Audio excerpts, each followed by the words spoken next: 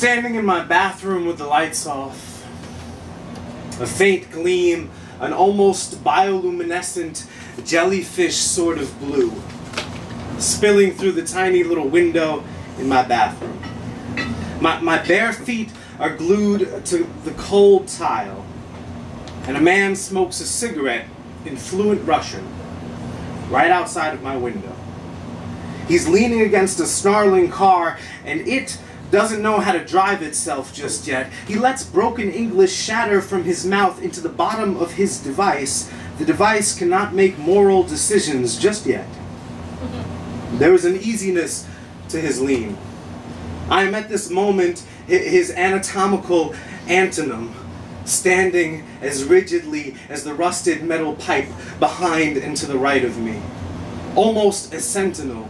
Just standing here, allowing for things to like pass through me, trying to step out of the cockpit of this body ship, and the voice of the fraudulent oracle is pealing from the next room. An onslaught of swarming logic gnats, buzzing and engulfing me from behind, the warm molasses of reason, like a waterfall of warm honey. The voice dares me to acknowledge myself, it reminds me of what it's like to be.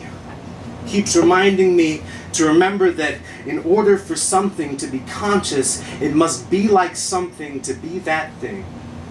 The voice is insisting that there is no evidence for the existence of free will, and I don't know if I even have the freedom to choose to believe whatever the fuck the voice is saying to me. And the voice challenges me without investing too much effort into my need for its approval, and the voice goads me into extending my arm and focusing on my outstretched hand.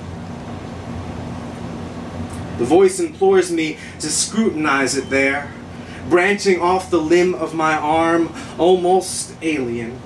Almost its own independent, sentient organism. The voice has reduced me, irreducible as the self might be, into a 4-month-old baby of a man, recognizing the agency behind my stubby, dancing digits, wiggling my fingers at arm's length from my honed-in eyes, absolutely bamboozled by how blatantly foreign my own fucking hand seems to be to me.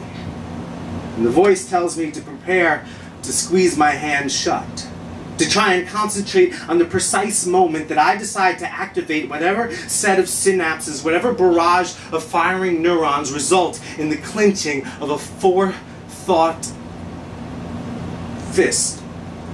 And so I stood, cold-footed, staring at my right hand, trying to toe the line between that which is intended and that which is reflexive, when suddenly the car outside my window, the one that had been leaned on by the man who smoked his cigarette in fluent Russian and spoke through his phone in broken English, the car that had been snarling all along like a leashed dog, like a cocked-back pistol, like a twirling hourglass icon on a screen, awaiting for the thoughtful touch of an intentionally placed hand, it drove off. And it took my attention with it. And it took the man with it too, presumably. And when the purr of its engine and the screech of its wheels and the crackling of pebbles below its grumbling departure had faded into the distance, my thoughts were permitted to return to the volitional implication of my own hand. By then, it was already scratching the side of my nose.